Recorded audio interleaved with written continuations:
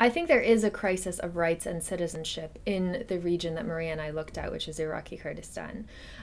Part of the issue that we're looking at is the failed or stalled democratic transition that began after 2003, and we're trying to understand some of the reasons why this democratic transition has not fully completed and why you have an incomplete project of nation building in Iraqi Kurdistan. We actually think it's very much related to this stalled evolution of Iraqi Kurdish nationalism, because when you have a sense of Kurdish nationalism that's rooted in the historical generational experience of the former generation, which was very much about the armed struggle against a repressive regime in Baghdad, and that remains the dominant vision of Kurdish nationalism in Iraqi Kurdistan, this is a sense, or this is a narrative that cannot provide a new basis and framework for continuing the democratic transition.